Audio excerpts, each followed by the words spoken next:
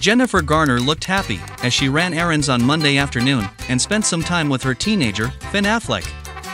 The 52-year-old actress donned black leggings with white racing stripes down each leg, beige sneakers with purple laces, and a blue long-sleeve shirt with a yellow smiley face on it for their casual outing.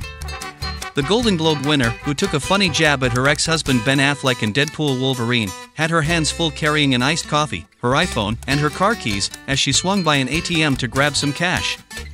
She chose to wear little makeup and have her long brown hair done up in a stylish ponytail to highlight her natural attractiveness. The mother of three accessorized her laid-back look with an oversized black pair of sunglasses. Finn, on the other hand, was wearing baby blue tennis shoes, beige cargo shorts, and a tie-dyed Grateful Dead band t-shirt. The 15-year-old, born Serafina Rose Elizabeth, is Garner and Affleck's middle child.